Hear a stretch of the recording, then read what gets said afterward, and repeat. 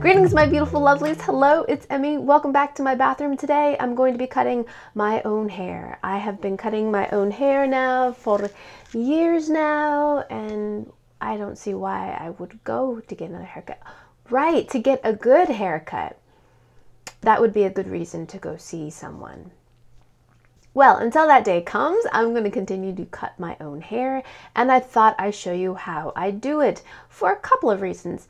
Number one being not necessarily a tutorial video, but more about just owning your own self and your own body and your own stinking hair.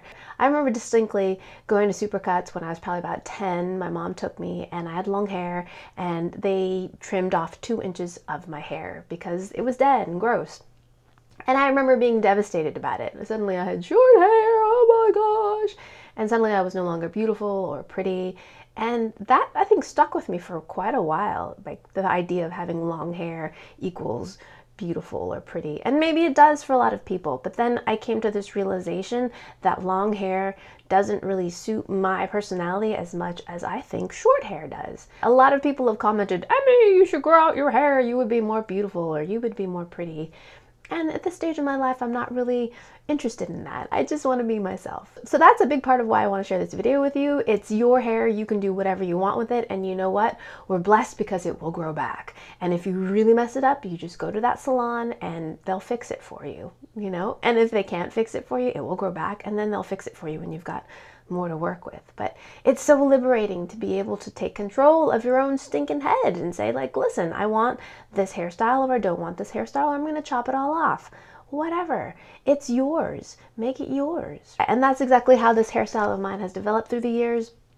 A lot of people think I watch anime or am obsessed with manga, and I'm not. I've never read a manga before. I don't watch anime. I've watched a couple of Studio Ghiblis, but who hasn't? So this hairstyle is just developed based on what I like and what I've figured out about my hair. And that's another thing to think about. I remember going into salons, bringing pictures, and like, I want that picture. Not really thinking that that texture of hair isn't the texture of my hair. My hair is very, very straight, and each strand is pretty coarse. Now, I didn't realize that until I remember sitting in the car. I was about 8 years old, and my best friend, who was my neighbor, we were playing and twirling with our hair, and I remember her, you know, touching the ends of her hair and it being really soft. And I did the same. It's almost like a horse hair. It's very, very stiff because that's the nature of my hair. Each strand is very thick and coarse and straight. Now, that is not something I despise or dislike. That's just the nature of my hair, and I'm grateful for it. So that's something to think about when you choose a hairstyle and you're looking at the photo and you're like, wait a minute. Does that hairstyle involve body wave or some kind of curl? Because mine doesn't, right? So I'll have to do something, maybe get a perm or curl my hair to make it look like that. It's not going to just naturally look that way. Another thing to think about, there's probably product involved. So if you don't want a hairstyle with a lot of product, think about that. Like my hair, for example, I use wax to kind of spike it out a little bit. And if you're not interested in using product, then maybe that's not the hairstyle for you. Mostly, I want to share this video with you to empower you and to claim victory over your own hair and self, right? If you mess up your hair, it is not the end of the world. It's encouraging and it feels powerful. All right, so let's go ahead and do this. So this is my hair and it's washed and clean state. I actually shower at night, so this is the next day. It lays pretty flat. And I sometimes wear it like this, but usually I give it a little bit of a flip and a little bit of a, you know, twist or curl. So mostly what I'm going to be doing here is just reshaping things. I'm going to be trimming these bangs because, as you can see, they're quite long.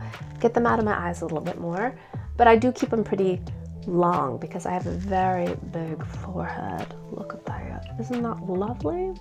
So just as a disclaimer, this is not a full-on tutorial. I have no hair cutting experience in terms of training. I just have done this based on what I figured out for my own hair and for my family's. I cut my husband's hair and I cut my boy's hair too. It's just based on what I've figured out intuitively through the years.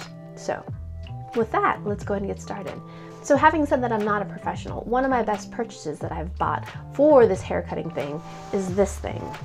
And this is a little smock, just that you would find at your hair salon. I bought this thing at Sally's, I think it was like $10. excellent purchase. Love this. It makes cleanup so much better. It avoids getting a lot of the hair going down your shirt. Okay, a little confessional. When I do actually cut my hair, I cut it before I take a shower. So I don't wear this at all because I'm, you know, cutting my hair right before I hop into the shower. And so then I just dust everything off before I hop in and then, you know, wash everything away. But when I'm cutting my boy's hair, I use this. So I've got myself a pair of scissors here. These are some Tweezerman scissors that I picked up a long time ago. And what I found actually makes this more comfortable is I put my ring finger through the hole and rest my pinky on there. And I found that actually makes it easier. Intuitively, you want to put your middle finger, but I find that I get less tired when I put my ring finger in there. That's just my deal. And this is, you know, a nice little place for your pinky to rest. So another thing I would recommend if you're doing this in your bathroom like I am is take a little piece of paper towel and put it in your sink. So it covers up the drain hole and you'll catch a lot of the falling hairs because the last thing you want to do is give yourself a clogged drain. And since my bangs have been most annoying, I'm going to give this a little trim like this. And I do a little bit of an angle and just trim, I don't know, I'm trimming probably like a 1/4 inch or so. And the thing I like to do with my bangs is I like to thin them out. So I just use the blade of my scissors and I just drag it and thin it. My hair is very coarse and thick, so if I don't thin it out, it looks very straight and flat. So to give it a little bit more spikiness and separation, this is what I do.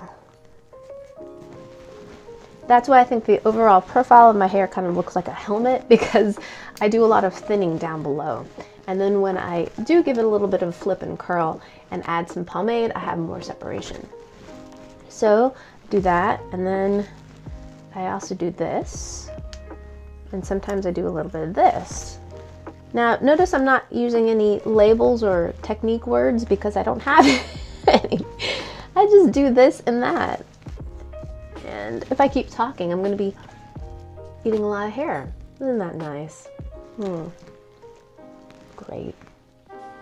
Isn't it amazing how your tongue can feel like one piece of hair? Yeah, for this swoopy thing, I just put my fingers together and I just kind of do it with a little trim. Same thing here. So I give it an initial trim and then I'll go in and thin. So then I grab it with my fingers. See how that piece is sticking out?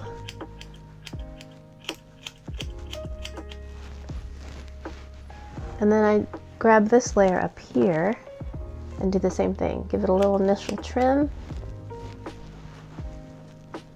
Here too.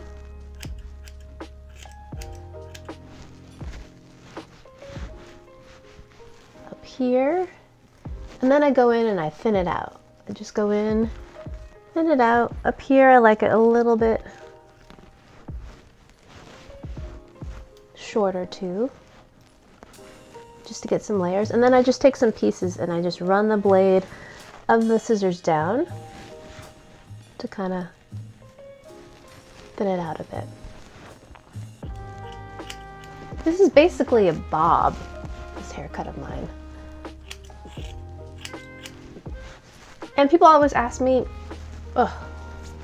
And a lot of people ask me how I do the back, and the short answer is I just do it by feel.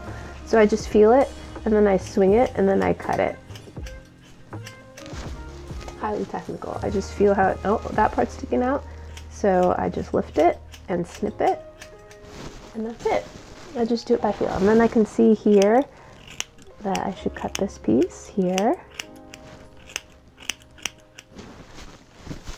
Yeah, be fearless. It's your hair. It will grow back, right?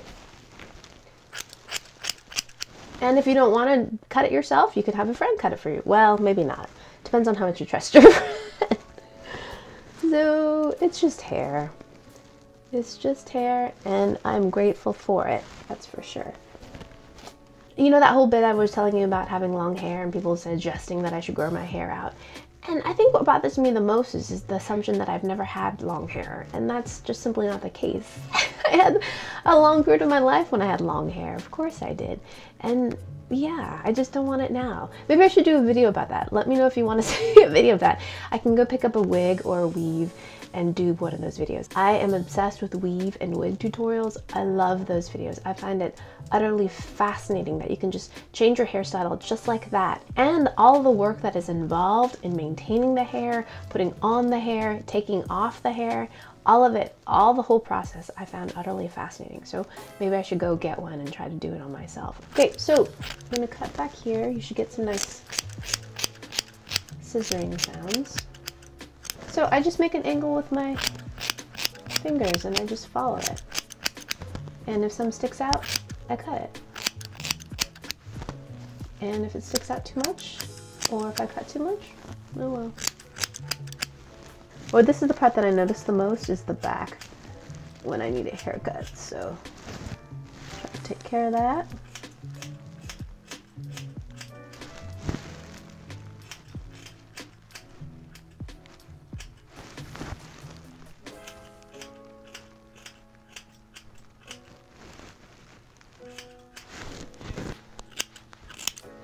Neaten that up a little bit.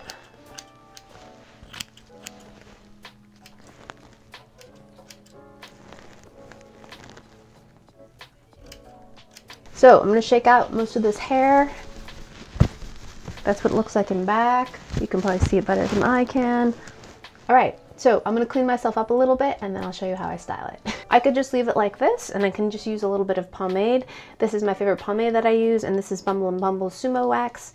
It is a pretty heavy wax, but my hair is pretty coarse and heavy, so I need something that is strong enough to hold that. Got my straight iron here. I'm going to give myself a couple little quick flips. Just a little bit of flippy flips. I usually do it on the ends a bit. Well, not too much. And because I've thinned them out, they take a curl pretty easily.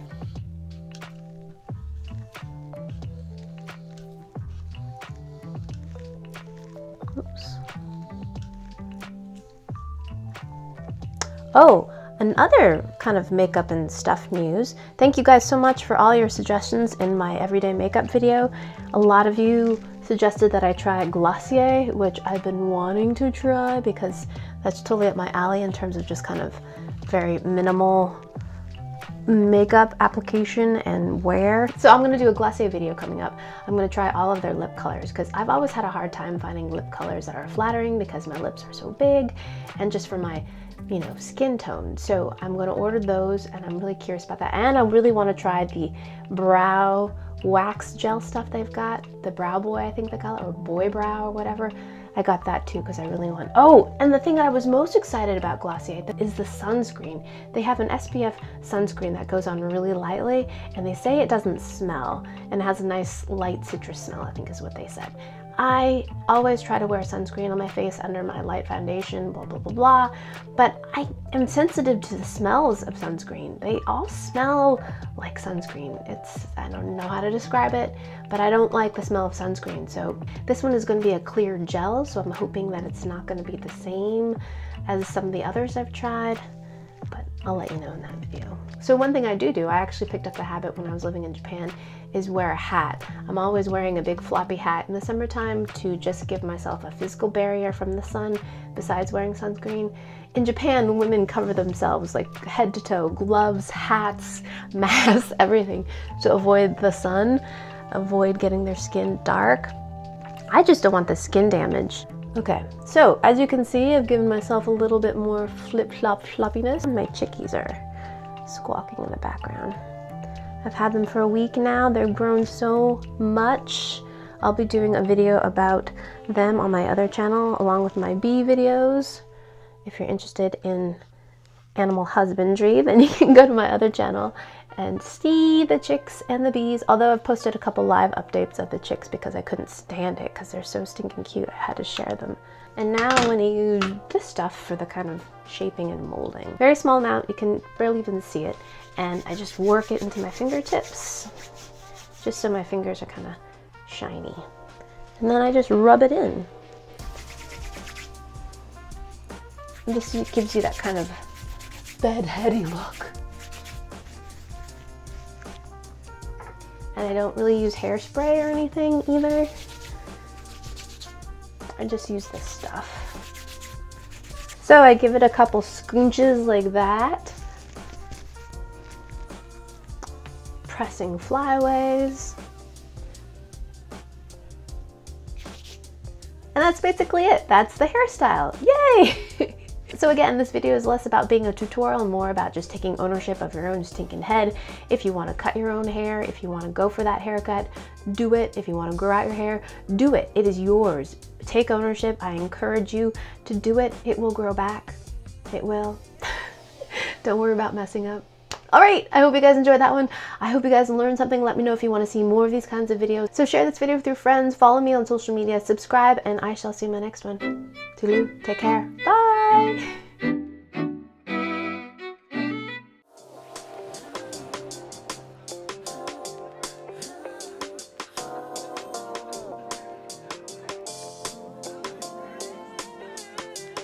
All right, toodaloo, take care, bye!